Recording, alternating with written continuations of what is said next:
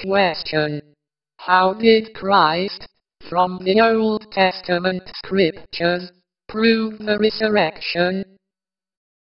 Answer: now that the dead are raised, even Moses showed at the bush, when he called the Lord the God of Abraham, and the God of Isaac, and the God of Jacob. For he is not a God of the dead, but of the living. For all live unto him.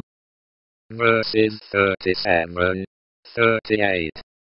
Note that is, in view of the resurrection, of the fact that there is to be a resurrection, all live unto God. In his purpose, all are alive. It is in this sense that Paul speaks of God as the one who quickens the dead, and calls those things which be not, as though they were. Rom. 4:17.